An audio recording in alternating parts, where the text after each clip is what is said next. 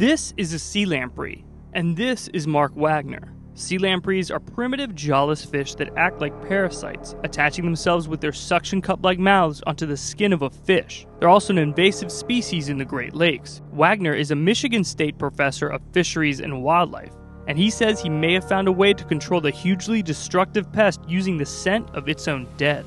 In the experiments published in a new study, the scent from dead sea lampreys is poured into a tank of live ones.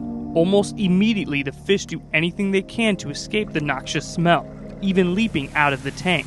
Earlier research shows that odor, or pheromones, plays a huge role in successful spawning for the lampreys, so experts have focused on using these pheromones to lure the lampreys to kill or sterilize them. They've also tried special barriers and pesticides to keep the lampreys in check, but repelling them might be the game changer.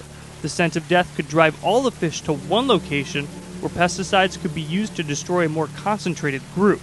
Since being accidentally released into the Great Lakes and surrounding streams in the early 20th century, lampreys have preyed on lake trout, salmon, and walleye, which are big commercial fish for the region. Lamprey victims usually die from excessive blood loss or infection, since secretions in the parasite's mouth prevents blood from clotting. According to Wagner, this new approach could save money, use fewer pesticides overall, and have a larger impact on controlling the species. For Discovery News, I'm Jorge Ribas.